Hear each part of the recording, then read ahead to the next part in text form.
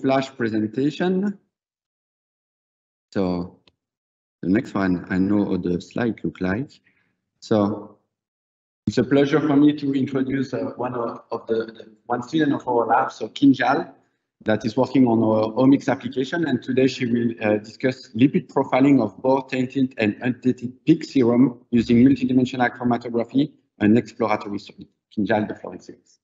Thank you, Liege. Hello, everyone. I'm Kinjal, and today I would like to talk about identification of boar-tainted in pig serum based on its lipid profile using GC GC. So before we begin, first of all, what is boar-tainted and what is the need of having an analytical method for it?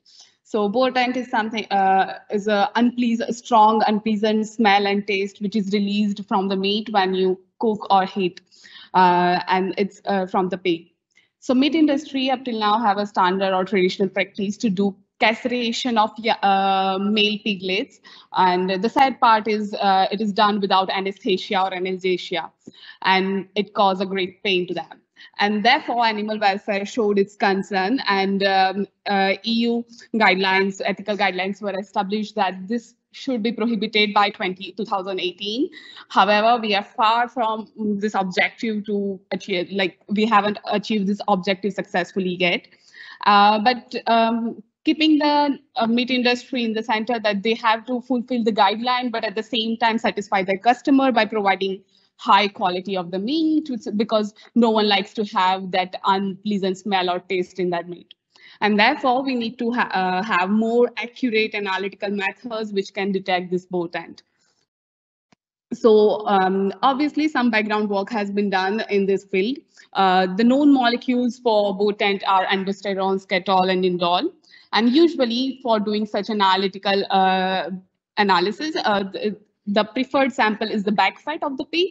And the current method in industry is that the people will be, there are specific men who are standing next to the meat, heating it, smelling it, and giving a score that how much it is like having a bad smell. So basically, it's a sensory evaluation by human nose, and it is done upon hitting the meat.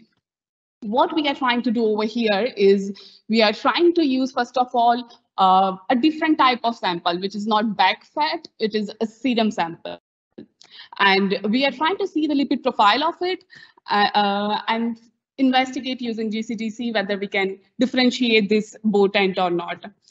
If in case I run out of time and I'm not able to go in depth in the information, this is a published work, so please have a look afterwards. So the aim of the study is to optimize the sample preparation method, which is able to analyze the lipids. When I say lipids, here is mostly the fatty acids we are focusing on, and to have a method which can help us to do that. And after that, to use that method to detect this boar-tainted. When we talk about GC, obviously, the derivatization becomes essential. Obviously, it also depends on the type of sample metrics that you are using. This derivatization protocols keeps changing. If you are analyzing food, the same cannot be applied to the biological sample. And even in biological sample, it can vary from urine to plasma or serum. So a systematic comparative study was done in which Ostermann group in Germany and compared the commonly used 6 protocol and compared them. On the x-axis, you can see that the saturated fatty acid and UFN different class of fatty acids. It's very essential to have a protocol which is not creating discrimination towards specific classes of lipids. And specifically, say for an example, if you see for omega-3, which are as such present in a lower abundance. So it's very essential to take care of those as well. They concluded that the HCl and NaOH plus BF3, these 2 protocols are efficient enough or suitable enough to conduct such studies. However, HCl derivatization was far more complex. It involves steps like drying the sample and centrifugation, etc. While if you try to follow the NaOH plus BF3 2-stage derivatization, there is a possibility to make it fully automatized, because if you have dual headset autosampler which can facilitate 2 different series volume, then you can make it completely automatized, which can reduce the human time as well as error introduced by us. So for the optimization of derivatization approach, we obviously optimize the second approach, CH3ONA and BF3. There the first step is adding the CH3ONA, which will help you to derivatize the bound form of plasma, while the second step will help you to derivatize the free fatty acids. One thing that I would like to highlight over here is we are just using 25 microliter of plasma, so it's really micro volume extraction. And to optimize this time point and temperature, we use full factorial design. For the chromatographic condition, we were curious to see how these lipid molecules will interact with the thick film thickness of the column. Here we are using normal phase configuration, as you can see, but the film thickness is not the usual one that you will see when someone is doing lipid analysis. So this was done out of curiosity, and it helped us to remain the structured chromatographic separation. On the second dimension column, it helped to retain the analyzed little longer, so we weren't observing the wraparound effects. For the response optimization, we try to select all the a representative from each individual classes, which were able to cover different classes of veins. The interesting part is those analytes were able to cover the entire range of first dimension retention time, at the same time second dimension retention time. And the optimized condition are highlighted on the right side. And the composite desirability is 0.91. We were able to achieve that. And closer to 1, better it is, and it's a micro volume extraction of a biological sample. So I think it's acceptable. When we try to say the structure chromatographic separation, if someone is not using GC-GC, I will just explain it in a minute. That on the first dimension, on the x-axis on the first dimension retention time, the separation occurs based on the volatility. On second dimension, based on the polarity, since it's a normal column configuration. For the polarity, as number of the double bond increases, the separation occurs. And the interesting part is the omega-6 is eluting at an obtuse angle always before omega-3. So that helps us to recognize just by looking at the chromatograph. Yesterday, we had lots of discussion about it, how it can help or not. This is just to show that we also injected paint standard and need reference sample to have a better confidence for the identification of our analytes. And coming towards the result part for the boar-tainted, we injected 40 serum samples, and from 20 were from the boar-tainted and 20 from untainted.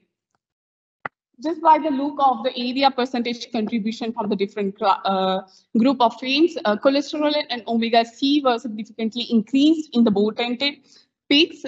We also conducted a systematic chemometrics screening. Here are just a few examples.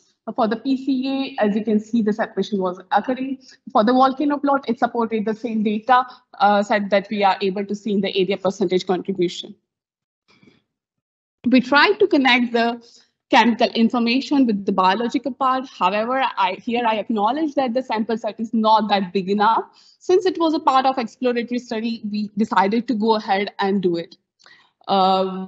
We conducted pathway analysis and quantitative enrichment analysis, and both of them suggested the same thing, that there is a significant involvement of the linoleic acid metabolism pathway. So for the take-home message, from the analytical point of view, this is a micro-volume extraction of fatty acids.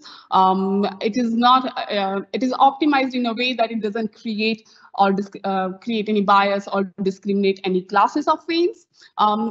We are able to see the structure chromatographic separation, which is always expected when we are doing such analysis.